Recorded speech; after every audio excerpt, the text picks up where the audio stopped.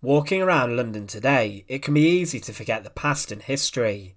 However, you could be easily walking on the graves of dozens of people who hundreds of years before walked the earth, dying of one of the worst diseases that ever hit Britain.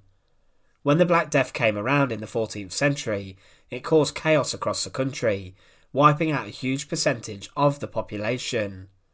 Across Europe, it was estimated that around 25% of the whole continent's population were killed, and in medieval England, the statistics were similar.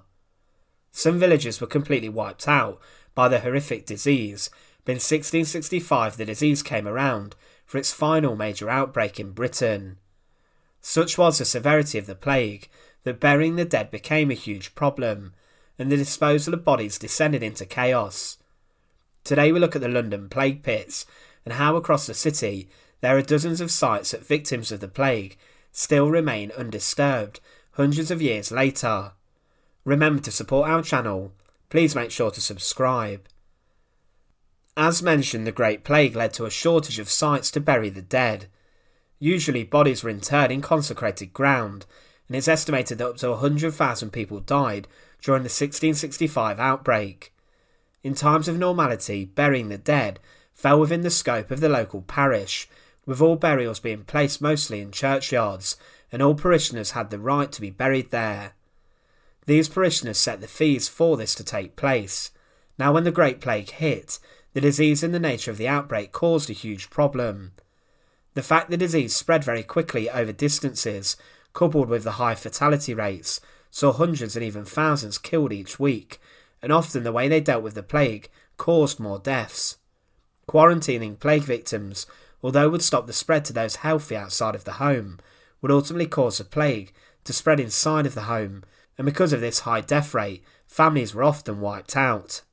It is estimated that around 100,000 people died of the 1665 to 1666 epidemic of the Great Plague, which was around 15% of London's population, and around 2% of the whole of England's. Today, many of the plague pits have been documented and mapped. However, there are still so many more that have yet to be discovered. In Walthamstow, for example, there is Vinegar Alley, a pit dug and named after the fact huge amounts of vinegar were used around the pit to contain the spread of the disease. In Pitfield Street in Hoxton, a large pit was dug, and today residents are even warned to keep off the grass. Near to the site of St Bart's Hospital, there was a rather shallow pit dug, which is referred to by writer Daniel Defoe in his book A Journal of the Plague Year as an abundance of buried promiscuously occurred there. Where Aldgate Underground Station is, there is a plague pit below. It was said by Defoe that a terrible pit it was, and I could not resist my curiosity to go and see it. It was about 40 feet in length, about 9 feet deep. It was so deep they could not go deeper for the water. In the centre of Soho today is Golden Square, which, although a very busy place, under the ground lay thousands of bodies.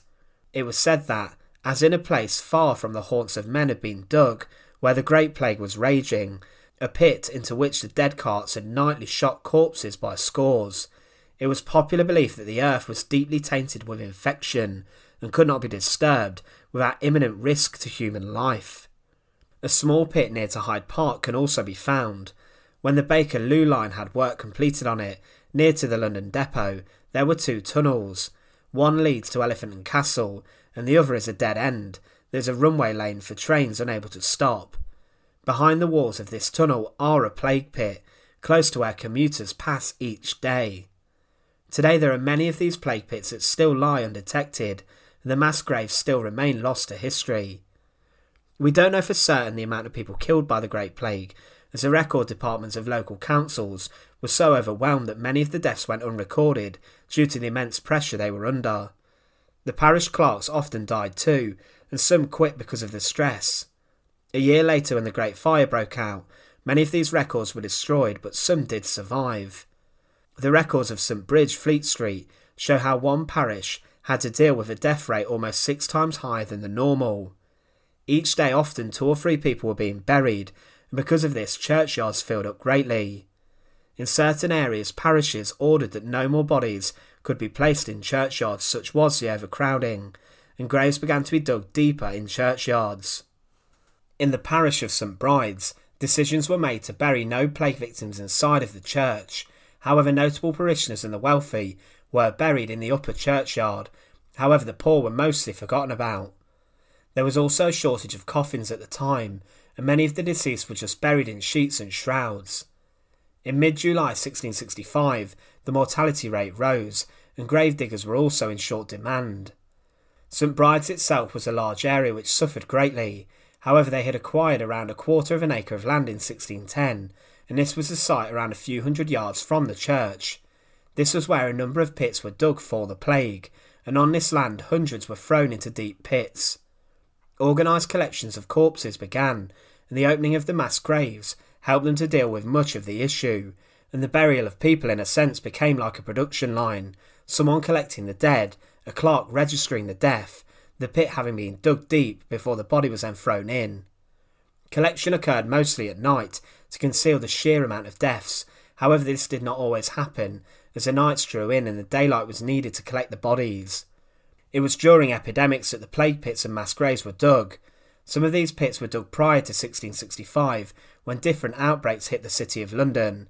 However, the most of these large pits were in existing churchyards. They began to become a critical part in dealing with the outbreak. The first pits at St Dunstan's emerged in August 1665, as well as at Aldgate, where a great pit was dug in the churchyard, which became home to 1,000 bodies by the end of September 1665. It was said that within a fortnight the pit here had been filled up with 1,114 bodies. The main purpose of the plague pits was to accommodate the maximum amount of bodies in the smallest space possible, and although it often took days to dig and the fact they were expensive, they had to use whatever space in the sprawling city was available. Most of the pits, it's believed, were dug on unconsecrated and unholy ground, and subsequently have been forgotten. Every time there is extension to the London Underground, plague pits are discovered, and building work is forced to stop. Recently, during the Crossrail extension, a plague pit was found and the construction work was forced to pause for a brief time, but during this, bacteria causing the Great Plague was found in the teeth of the victims. Many of the pits were not well documented and still remain hidden today, and it shows us the desperation of the situation. People were digging huge pits to throw corpses into, and many emerged in strange places, not even near to churches or religious grounds. Also, many burial sites emerged close to pest houses, hospitals that were established for victims of the plague to be shut away and treated, but often these were just houses for people to be left to die in. These pest houses often required graves urgently. For example, the pest house in the parish of St Martin in the Fields had a fenced burial ground attached to the house, which was used to dig huge pits for the dead. People from the pest house at Westminster were also buried close in a plague pit. A new churchyard at Bethlehem had been established, however this began to become overused during different bouts of the plague that emerged. It was said that the stenches arising from the great number of the dead buried there, together with the plea from many parishes that their own churchyards were full, caused problems. Mayors were forced to look at different places to try to bury the dead. They had to act quickly to get the bodies into the ground. It was a sheer problem of quantity, how to deal with the huge numbers. The heaviest mortality rates occurred in poorer areas, and they found it difficult as what to do with the dead. Plague victims were often buried quickly within a few days, mostly to avoid a backlog of unburied bodies piling up. Corpses were handled with caution, and the plague orders said that bodies should not be kept in churches, and that people must keep their distance in public. There was a significant degree of panic after the Great Plague epidemic because of the overcrowded churchyards and burial grounds. Orders were given to stop pit burials in certain churchyards and to cover the ground with a fresh layer of earth. In the months after, different parishes had to carry out specific works to improve the structure of the ground, such was the haste to bury the dead. So today in London there are still a number of rumoured plague pits and also sites that have yet been discovered. When the Great Fire of London struck the following year, many of the records and sites were destroyed, and for this some of the plague pits have been lost to time and today remain unknown. As mentioned, each different improvement that's either made to the transport network or when new buildings are created, often plague pits are found in the city. It would be an impossible task today to find out all of the locations of the plague pits in London, but next time you're sitting on the London Underground or walking around London, think to yourself, are you walking on the remains of thousands of people? Are you walking on the victims of the plague? It's an interesting thought to have and links your footsteps to those who walked centuries before. Once again, thanks for watching. To support our channel, please make sure to subscribe, and once again, thank you so much for watching.